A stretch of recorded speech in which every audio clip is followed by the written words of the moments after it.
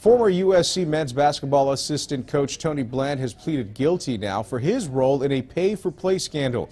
Bland was one of 10 people arrested back in 2017 following an FBI sting into the pay-for-play allegations. It also led to the firing of legendary coach Rick Pitino from the University of Louisville. Bland was placed on administrative leave when the allegations first surfaced and was fired in January of 2018. Federal prosecutors say that Bland received a $13,000 bribe in 2017 from would-be agent Christian Dawkins and financial advisor Munish Sood for steering USC players to use their services when they became professionals.